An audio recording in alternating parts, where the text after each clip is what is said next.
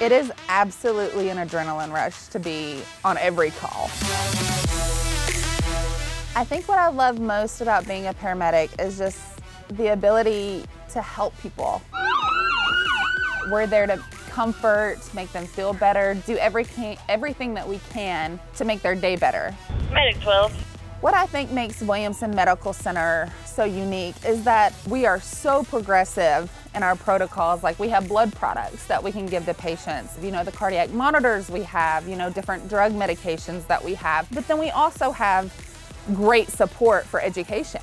I started out here as a paramedic. I just finished critical care school. I just got recruited to an FTO position. That really excites me, and bringing new people in and showing them what we have to offer.